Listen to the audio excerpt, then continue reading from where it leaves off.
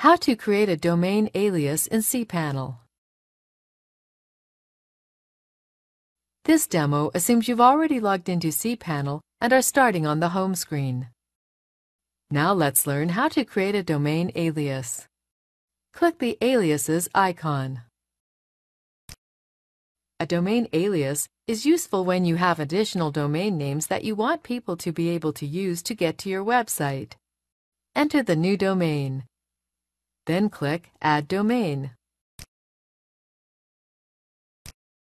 That's it!